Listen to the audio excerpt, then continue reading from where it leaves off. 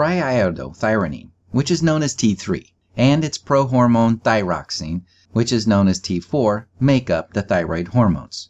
Both are tyrosine-based molecules, which are conjugated to iodide. 3 iodides for T3 and 4 for T4. T4 is inactive, while T3 is the active form.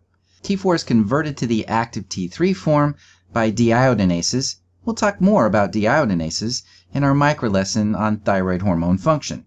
In this lesson, we'll focus on the synthesis of T3 and T4, which occurs in the thyroid gland in a multi-step fashion. Let's begin with how the cells of the thyroid gland take up iodide from the plasma. It starts with the transport of iodide ions from the plasma into the follicular cells across the basolateral membrane via the sodium iodide cotransporter, which uses the sodium electrochemical potential to drive the transport of 1 iodide ion and 2 sodium ions. Once inside the cell, the extra sodium ions are transported back out of the cell via the sodium-potassium ATPase, while the iodide ion is transported across the apical membrane into the colloid space via the pendrin cotransporter. Pendrin transports 1 iodide ion into the colloid space in exchange for 1 chloride. However, the precise stoichiometry remains unclear. Once inside the colloid space, the enzyme thyroperoxidase oxidizes 2 iodide ions to form 1 iodine molecule. Next, the peroxidase iodinates the tyrosyl residues of the thyroglobulin protein. Iodinating a single tyrosyl residue forms monoiodotyrosine, while iodinating 2 tyrosyl residues forms diiodotyrosine. Iodination of tyrosyl residues causes the thyroperoxidase to conjugate neighboring tyrosyl residues. This is important to note because it results in 3 different types: T4, T3, and RT3. RT3 is biologically inactive. The thyroglobulin protein involved in this process was initially synthesized in the endoplasmic reticulum of the follicular cells and secreted into the colloid space via exocytosis.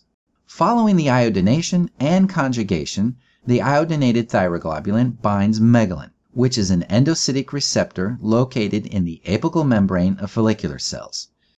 Binding megalin promotes the endocytosis of the iodinated thyroglobulin, after which lysosomes containing proteases fuse to the thyroglobulin-containing vesicle.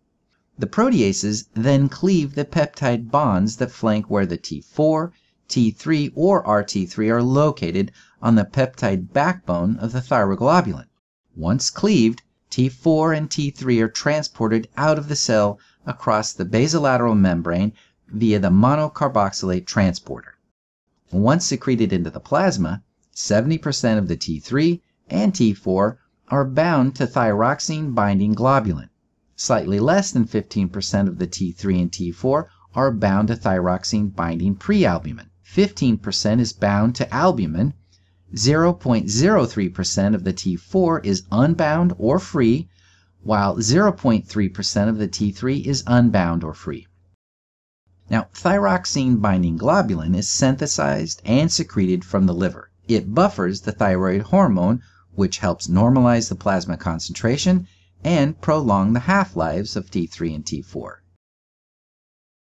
T4 and T3 are taken up by cells via the monocarboxylate transporter. Inside these cells, T4 is converted to T3 by the deiodinases. Next, T3 binds the nuclear receptor, which promotes the translocation of T3 into the nucleus. We'll talk more about the role of T3 in the micro lesson titled Thyroid Hormone Function.